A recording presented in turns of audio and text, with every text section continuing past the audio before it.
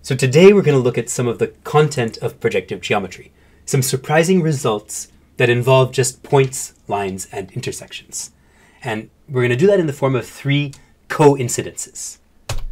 So remember that projective geometry is the study of points and lines in the extended plane P2. But you might think, what can we really say? We just have a bunch of lines which meet in points, and a bunch of points which join to form lines. And it seems like we can only make statements of incidence, which is true. But thankfully, projective geometry is full of surprising, unexpected meetings of points and lines, also known as co-incidences. So here's an example of a co-incidence. It's a straightforward construction. This here is basically a recipe, a construction, and it gives us a lot of freedom. There's a bunch of choices we can make, and we'll see that in a second. But somehow, despite all that freedom of choice, in the end of the day, we get a surprising incidence relation, which holds no matter how we make those choices. So that's the part that feels like a coincidence, and indeed is a coincidence. So let's try this out. So let's just do the recipe. Let's just follow the recipe. Let's just do the construction. So let A, B, and C be 3 points on a line L. This is our line L. A, B, and C are 3 points. They're collinear. Let's choose a point P that's not on L, somewhere off of L. And now let's choose any point on Q on the line PB. So first let's draw PB, and then let's just choose a point Q anywhere on PB. So let's choose one here. So that's our second choice. We could choose P anywhere we wanted. We can choose Q anywhere along that line. Now let's let R be the intersection of AP and CQ, and let's let S be the intersection of AQ and CP. It'll be a little easier if we connect, if we draw these lines AP, AQ, CQ, and CP. Basically, we want to connect A to P, A to Q, C to P, and C to Q. So we'll connect up C to P and Q first, then we'll connect up A to P and Q, and then let's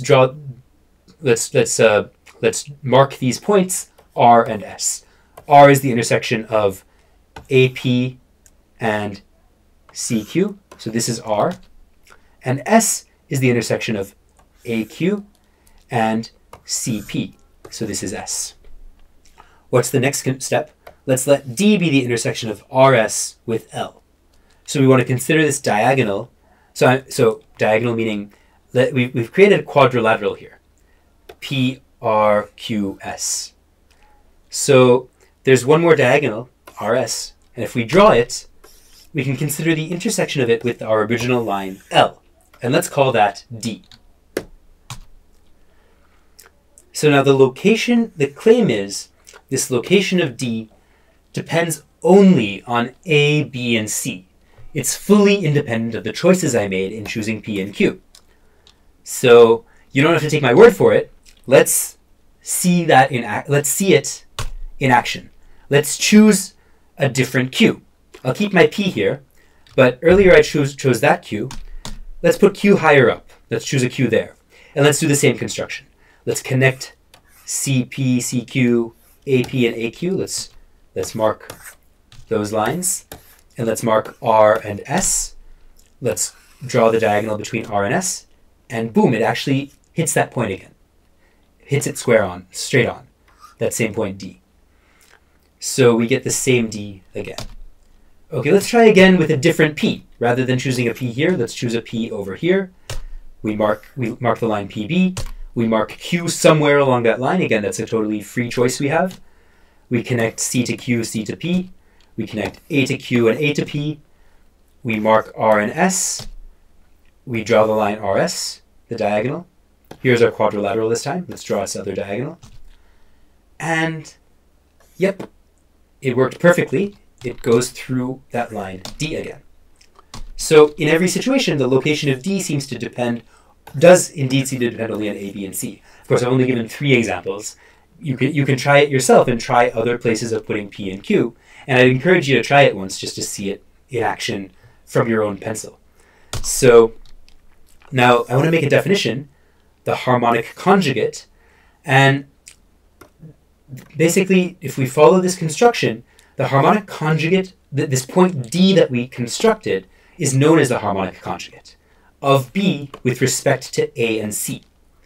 And it's denoted HAC of B.